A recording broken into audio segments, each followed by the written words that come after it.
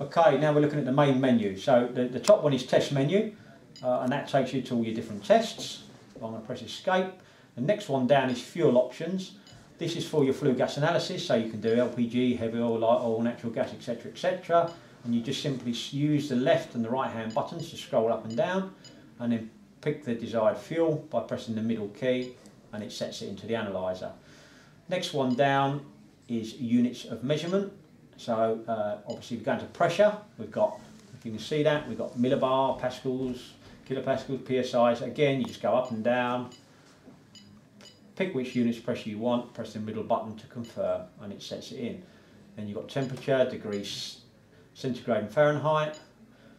You've got efficiency. Now this is where you set the efficiency as a default. So if you're doing, mainly condensing boilers, you're fitting new boilers all the time, then you set that for net HE, for high efficiency condensing boilers, and it will always default to that. When you're in the flue gas analysis screen, you can toggle and you can set it from net HE to gross or just to net as you see fit. But this is the default.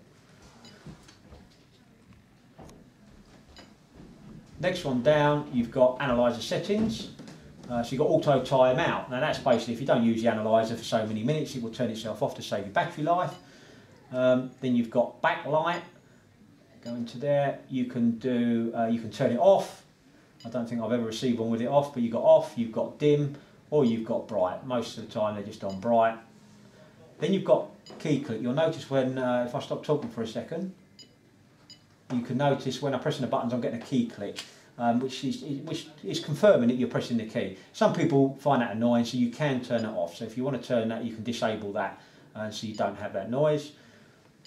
Then if you've got an eVo 3, which this one is, then you've got the report option in here, and the report means that you can toggle between printer, infrared printing option, or Bluetooth if you want to use it with Sprint mobile software.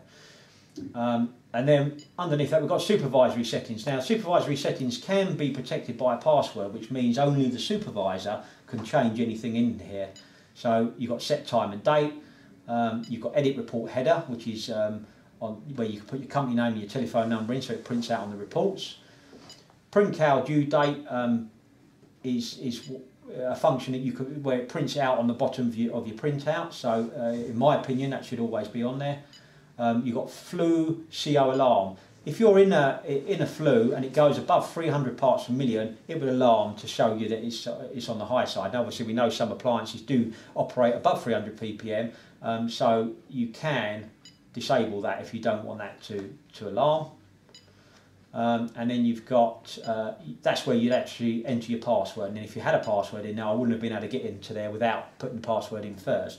And obviously the password also protects if your analyzer, God forbid, did get stolen. It means that nobody apart from us would be able to change that password. So your details, your header details would be in that instrument until the likes of us were to take it out. And that's it for your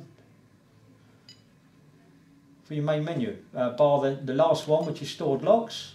Go into stored logs, and these are all the logs that you've taken for your test. You can select a log by number. Well, if I just press select a log, is the top one there, and I select that, you've got all your different logs, and it defaults to the top one.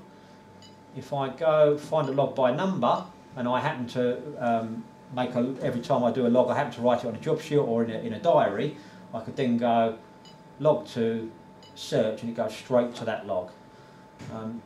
Press escape, and then I've got delete all logs, which deletes the whole lot. We've had these up to 300-400 logs, so you're not short of log space. Most people just leave the logs in there until it gets full up, and then they start overriding. It starts overriding, taking the last log out. So there's plenty of log space in there for you.